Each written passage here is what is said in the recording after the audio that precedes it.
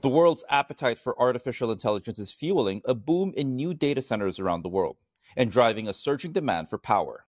According to the International Energy Agency, energy consumption from data centers is expected to almost double by the end of the decade, which means adding the equivalent of Japan's entire power demand to the global grid.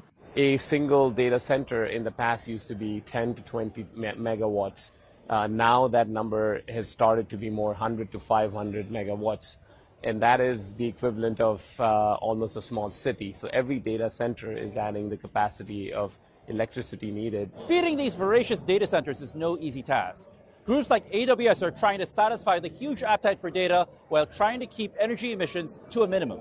It's a combination of energy sources you want to look at across the globe, because you're always looking for power stability in running all of these data centers. And so that means that renewable power has to be in that mix, and that includes solar, wind. In the US, we've got nuclear today. A greater reliance on renewable energy makes it critical for companies to ensure power grid stability, while at the same time, operators need to look at reducing energy waste. Another factor is going to be energy efficiency, or as sometimes the industry call the power usage effectiveness.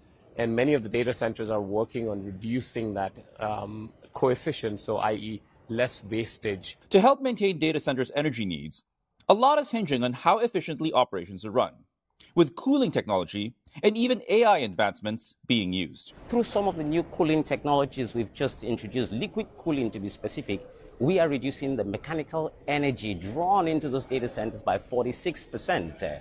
That's one aspect. The second aspect are the chips. AI, generative AI, is what's really consuming a lot of that power.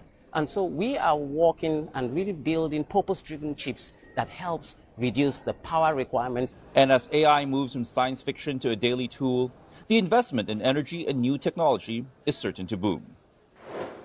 Now, to be fair also, Martin, the future demand for power from data centers will only account for about 4% of global energy demand. So it's still a small fraction, but still it is one of the biggest and fastest growing sources for this energy. The bigger question here is also how you're going to meet the growing demand for energy from these emerging markets that are growing quite fast. You're going to see a lot of people getting more disposable income, perhaps upgrading, needing air conditioning, needing other resources for energy. So again, this is a global issue, but so far the data centers are also at least aware of the fact that they need to diversify and they also need to meet this growing demand.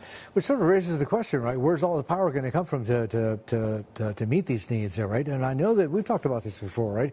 Nuclear, almost suddenly, right, is becoming a real conversation, including in some parts of Southeast Asia. Yeah, absolutely. And, you know, the likes of AWS, Meta, for instance, and some of the big tech giants in the U.S. have been starting to invest in nuclear. But some people who I spoke to at the Sidelines of Energy Asia actually said that you might not need nuclear because it's going to take forever, actually, or a long time to actually get some of these SMREs to a functional capacity. Meanwhile, their argument is that the state of solar and wind right now, actually you generate enough power already to meet this global energy demand, and it's quite abundant. Now, the question is, are the grids and the transmission mechanisms robust enough to handle this, and can you actually plug some of this renewable energy into the grids as it exists? So again, as they mentioned, also some of the people we spoke to, you'll have to reinvest in the grids. You'll have to make sure the grids are resilient and can actually handle this added energy generation. But it's interesting because on one hand, you have the renewable guys saying everything is there already. It's already on the table. You just need to use this, use the renewable energy that's out there. But some are actually hedging their bets and saying we're going to explore everything, including that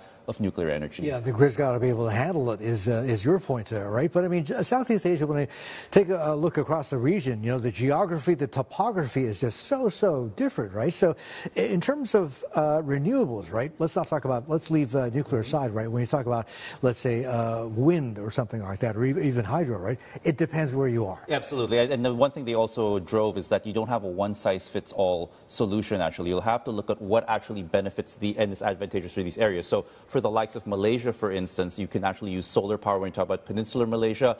In Borneo, for instance, geothermal becomes, hydropower becomes quite important. And when you're talking about wind power, that's more applicable to the likes of Vietnam, for instance. So again, you'll have to treat it as a case-to-case basis and evaluate each geography as to which renewable energy source actually suits them best. But again, there are sources that can meet that. You just have to, again, make sure that the solutions are tailor-fit.